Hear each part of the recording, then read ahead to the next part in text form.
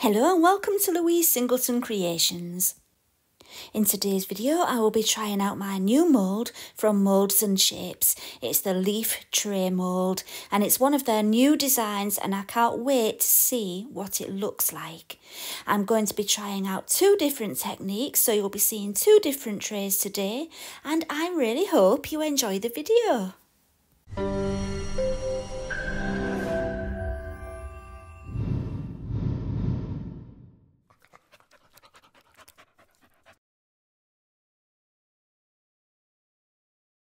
Right, here's the leaf tray mould I will be using today. It's from Moulds and Shapes and this is my first time using it. I couldn't wait to see what the tray would look like because sometimes it's hard to imagine the finished piece just by looking at the mould.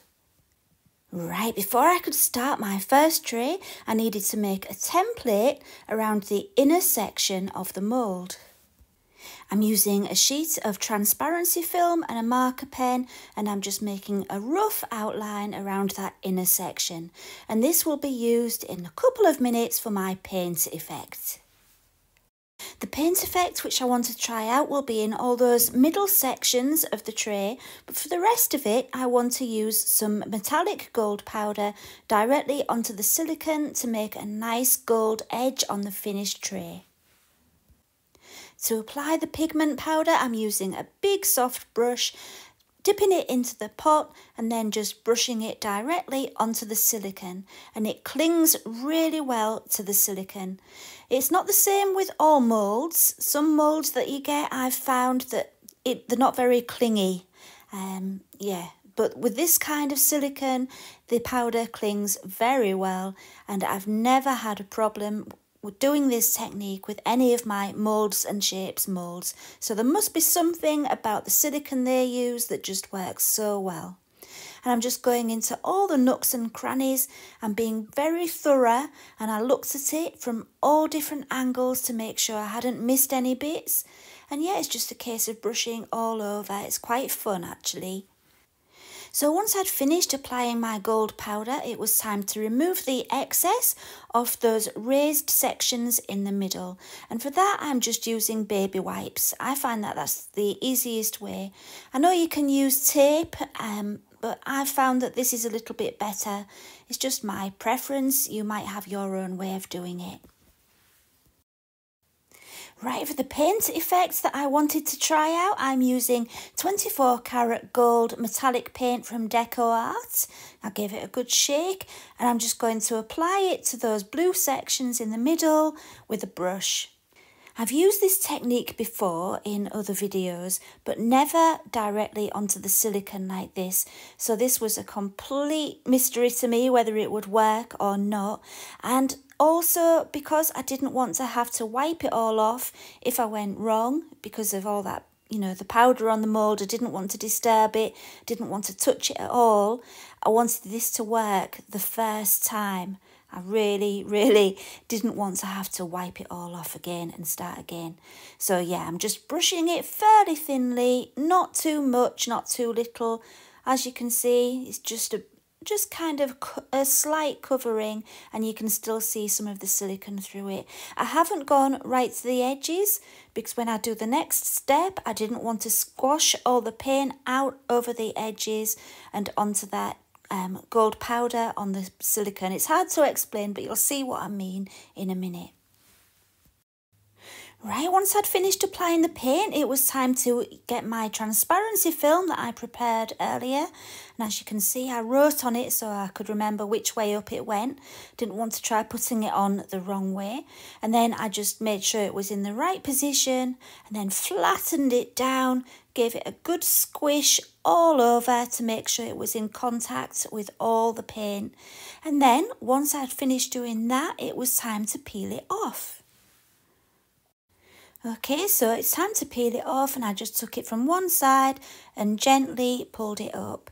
And what you will see is the paint effects that you get from it is kind of like the veins of a leaf. It's kind of very natural looking, and that's why I went for this idea. I thought it would look really good on the tray and look like kind of like veins. I don't know. What do you think? Maybe you disagree, but there's just something so organic about it. It's like tree roots or something like that. I just thought it might work. But we will see, won't we? Right then, so next I mixed up some of my resin. For this I'm using Epoxy 5. It's a deep pour resin, and actually you don't need a deep pour resin for this, but because I was going to be using it black and I had some resin to use up, I thought, well, yeah, I'll use the old resin, which was starting to go a little bit yellow because I'd had it open in the bottle for too long. You know, resin does go yellow over time once you've opened it. And recently I've been trying to use up my old resins. So that's why I went for this particular one. I knew it would take longer to cure because it's a deep pour resin, but at least I got to use it up, and no one will ever know that it was starting to go yellow because I've got black opaque pigment in it. I had guessed at how much I would need, so I had to quickly mix up a little bit more because I didn't have quite enough. But then typically when I made the little bit more, I made too much. So I did use it though. I made a coaster off camera, so it did get used. Right then, 2 days later, it was ready to take out of the mould. Yeah, like I said, it was deep pour resin, so it took longer to cure, and it's actually still a bit bendy at that stage, but once it's out of the mould, it hardens up nice and quickly.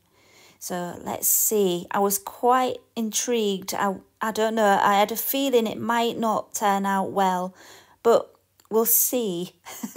You know, when you're just a little bit nervous rather than excited about unmoulding something. I was a bit nervous about this one. See what you think. Let's have a look. Right then, my first thoughts were, yeah, the gold on the edges has worked very, very well, especially with the black behind it. It shows up well, you know, the gold powder that I put on the mould, that has really done the trick. And as for the paint pattern in the middle, yeah, it's not as good as I hoped it would turn out, but I do like it. Yeah, what do you think about this one? I'm intrigued to know because it's not really my style, but I'm sure some people will like it. Anyway, we'll have another look at that later on. We're on to the next one because I decided I wanted another go. Okay, for this one, I decided to do something a bit different. I mixed up just enough resin just to go around the edges and the veins in the middle. So all the bits around those inner sections. I've got some moss green Arteza mica powder and I'm just mixing it into my resin. This time I'm using Art Pro resin, which is also from Resin Pro. The first one in the first leaf, the Epoxy 5, that was Resin Pro, and this one is as well. And so yeah, it's just a case of mixing it up. I really loved that colour while it was in the pot.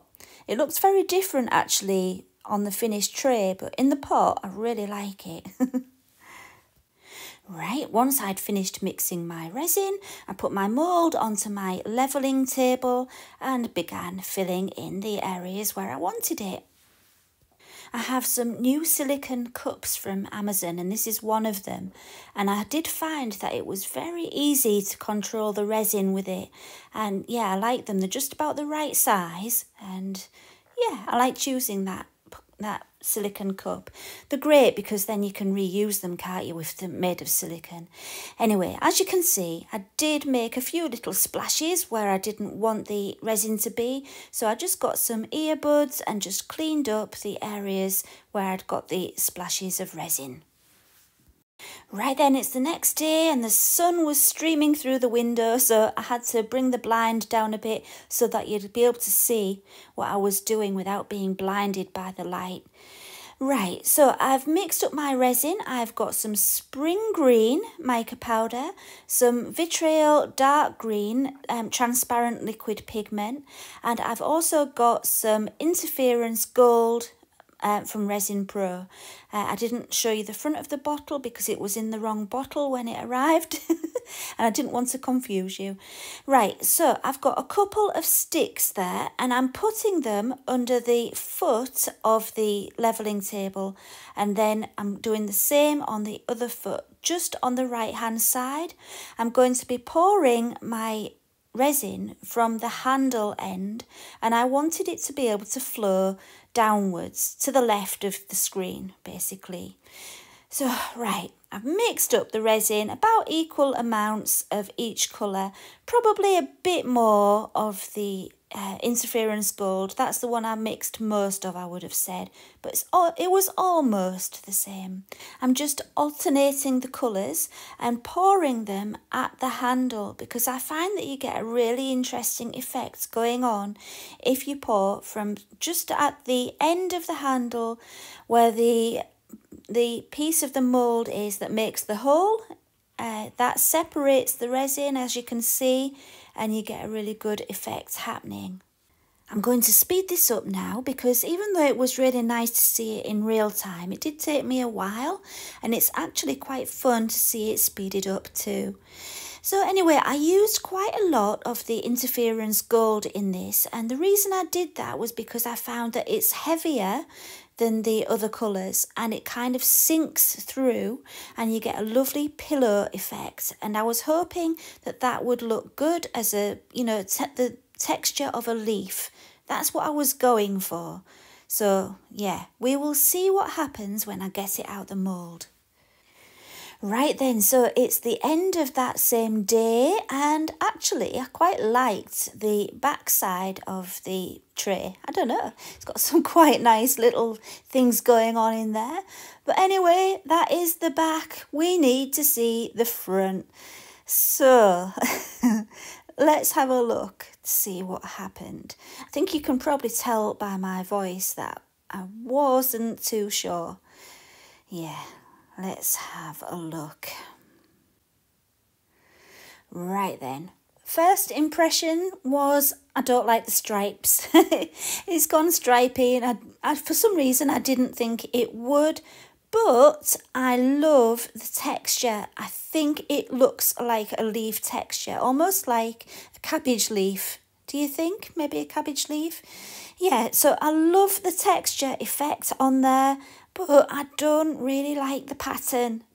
However, I learned something from it. I learned that that technique does work, but I would maybe next time do maybe clear with the gold to still get the pillowing effect, but not the stripy effect. So now let's have another look at the first tray, a bit of a closer look. And yeah, I'm actually unsure about which is my favourite. Which one do you like best? So as always, my links and discount codes for all the products I've used today will be in the video description. We've reached the end of the video, and although I wasn't completely happy with the outcome, I think you might have enjoyed it anyway. I hope you have. Anyway, I will see you again next week. Don't forget to give me a thumbs up if you enjoyed the video. Thank you for watching, and bye for now.